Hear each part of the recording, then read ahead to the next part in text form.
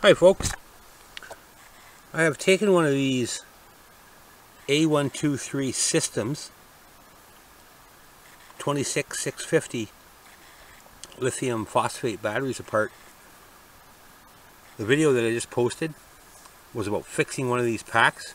Well, these were the cells that were no good, reading 0 voltage. I wanted to take one apart just to see what was inside of them, and here we are. Well, there we were. All just went tumbling down. So let's see if I can kind of gather this up real quick. There's not a whole lot to see, but just the same, there's something to see.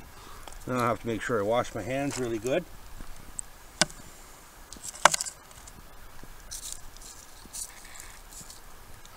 Even though they're environmentally friendly batteries, I don't want that stuff on my fingers. So I'll use some snow for now. Okay, so here it is. I take the top off. That's what it looks like with the...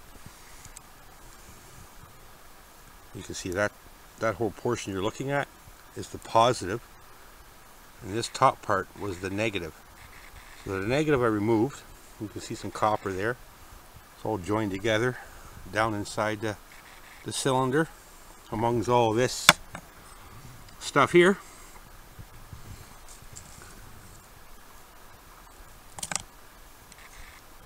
Here's one half. I kind of cleaned it with a rag. I'll bring it in a real close up, you get to see it. Pretty interesting looking, alright. They're not very heavy, but they pack a punch, these batteries. They are able to release quite a bit of current. Looks like some type of copper sheet, very, very thin copper sheet, and I mean very, very thin.